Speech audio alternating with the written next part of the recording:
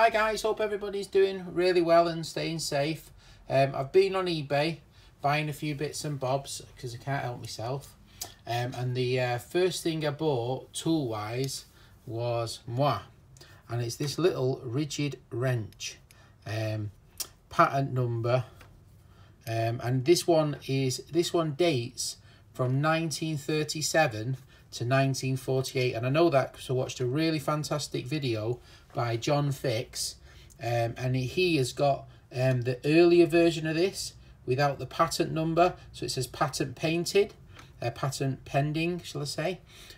So the first ones, the really early examples, don't have this small thing at the back, and this is not free.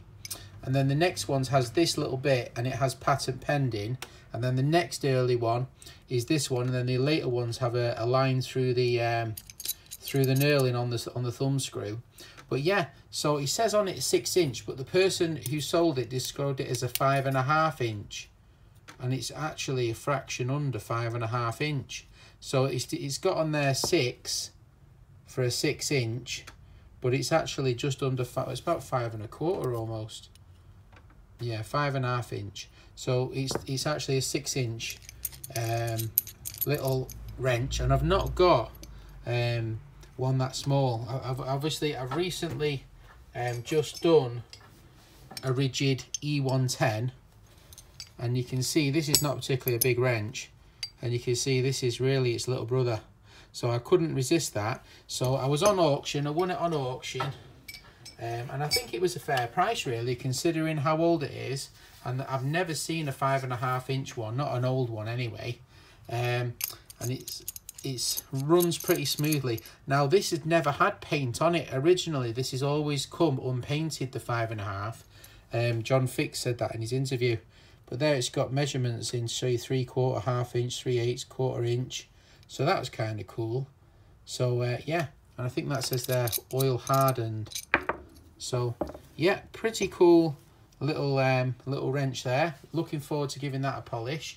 So I won it on bids for £10.50 plus £2.50 postage, and it's straight. It seems to have a fraction of a bend going that way, but and it's had someone's hit it with a hammer there. They're pretty deep, but other than that, it seems to be in, considering it's sort of, you know, 75 years old, I think it's looking fantastic. So thanks again to John Fix for his amazing video. So all the research, I'll go over a little bit more detail of obviously when I do a refurbishment.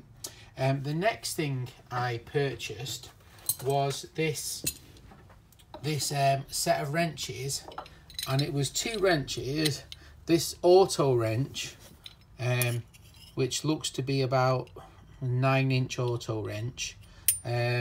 Not sure who it's by. Jembo or something. Jembro. What does that say there? Made in, is it England? Britain? Made in Britain, something like that. British made. Number 33. Which is nothing special, and if it was on its own I wouldn't have bid on the lot.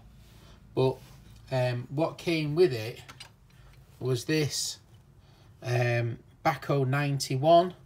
Now, I nearly didn't buy it because it's got a heck of a chunk out the jaw, if you look.